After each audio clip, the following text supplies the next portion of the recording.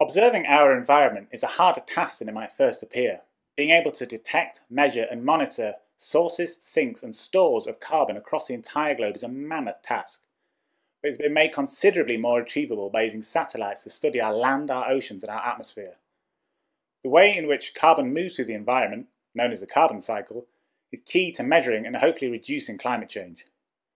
We have 3 stories about how satellites are being used to help our understanding of the environment and fill in the gaps in our knowledge of the carbon cycle.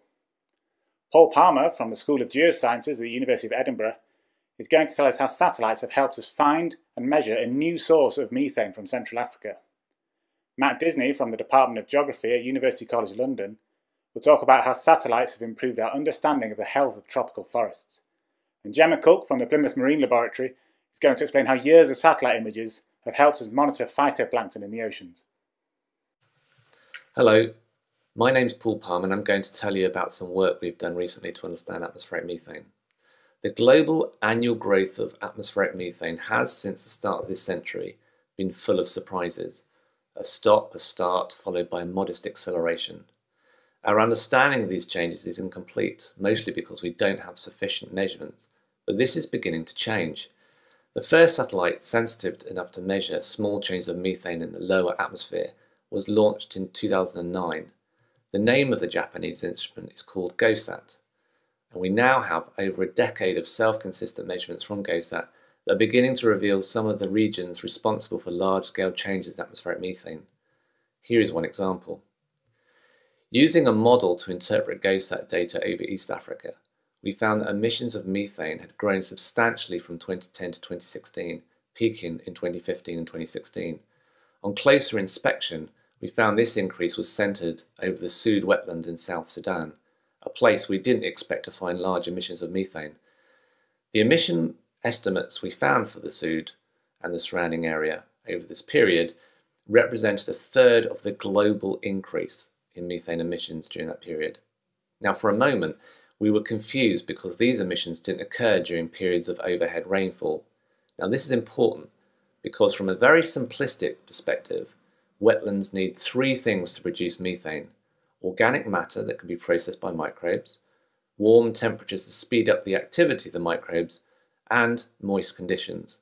Now, this last point isn't obvious, but for the wetlands to emit methane into the atmosphere, the methane producing microbes or methanogens that produce methane in oxygen-poor environments have to overcome other microbes that consume methane, methanotrophs. And that is more likely to happen when the microbes are producing methane directly from the water into the atmosphere, in other words, during flooded conditions. Now, what was happening over this region was that water was being collected upstream and being transported downstream. The main catchment areas for this region of the world are Lake Victoria and Lake Albert, 2 very large continental lakes.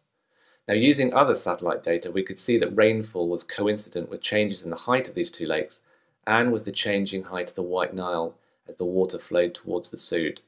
So all the data weaves together to provide a consistent picture. Now, if you pause for a moment, you'll realize that what I've just described is that some of the smallest things on Earth, microbes, have the ability to influence the largest scales of Earth's climate.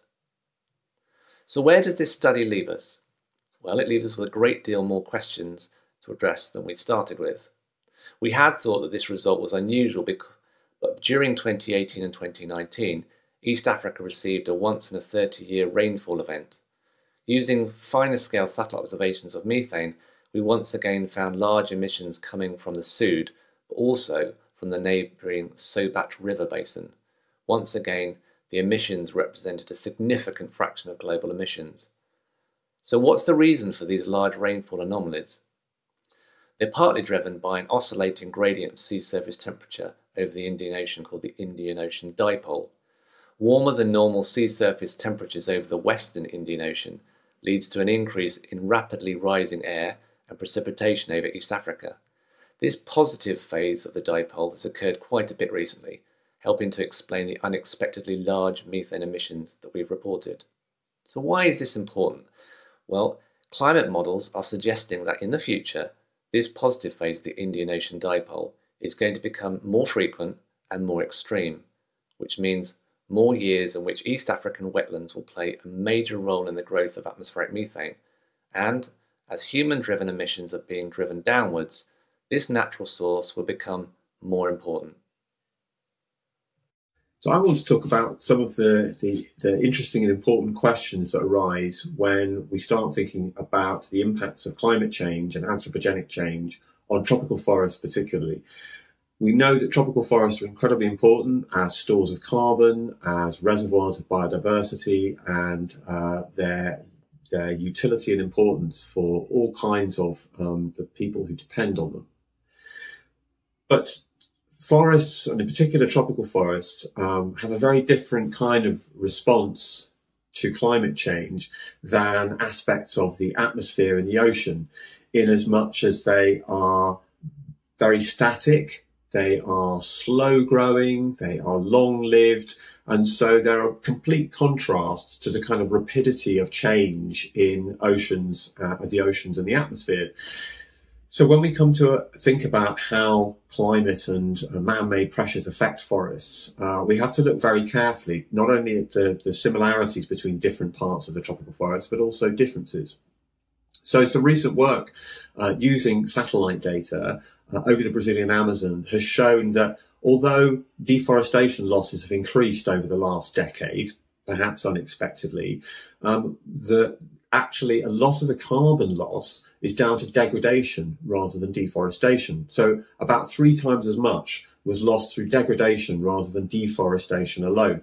So what's the difference? Well, degradation is everything else that doesn't lead directly to deforestation. So that can be selective logging, that can be fragmentation, so the exploitation of small pockets of forest that leave open edges, which are much more prone to further damage, fires, which of course are mostly man-made and are exacerbated by drought.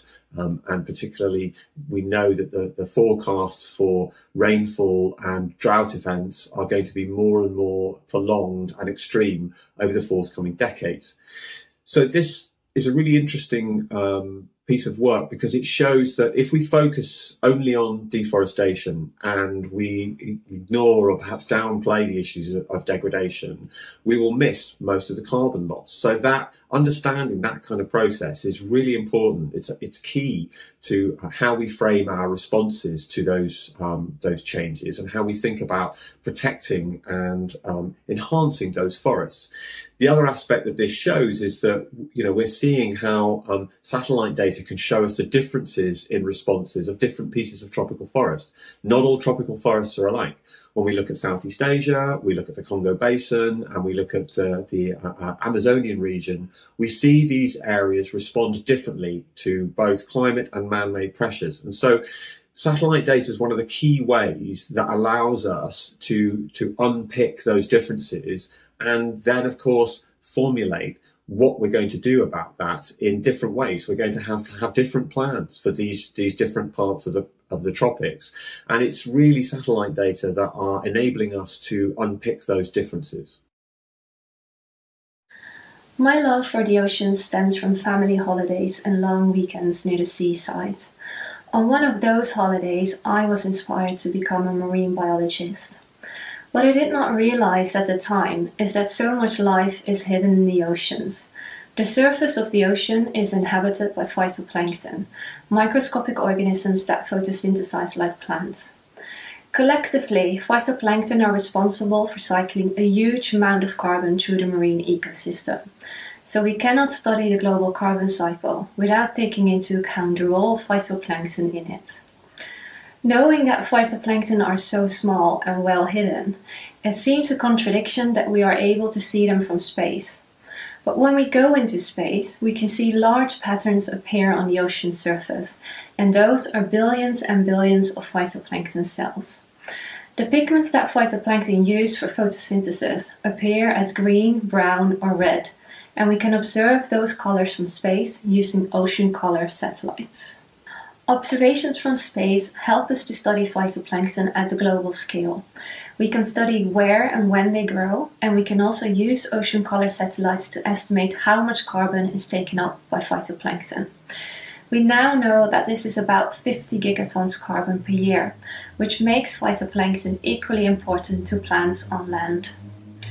We have been bringing data from different satellite sensors together to create the longest time series possible, so that we can begin to look at climate variability and its impact on phytoplankton. With over 2 decades of observations, we can study the change in carbon uptake by phytoplankton over time. At the global scale, this trend is not straightforward, as it goes up and down over the 21 years of our time series. Variability in this trend is linked to the Earth's climate system, and one of the dominant causes for changes in this system is the El Niño phenomenon. During an El Niño event, the surface of the ocean warms in the central and eastern Pacific Ocean, and the coupling between the ocean and the atmosphere causes global variability in our climate. Because phytoplankton grow fast, they can respond quickly to such changes, and our research has shown that the uptake of carbon by phytoplankton is linked to such events. Studying the influence of phenomena like El Niño helps us to understand the impact of long-term climate changes on phytoplankton and the ocean carbon cycle.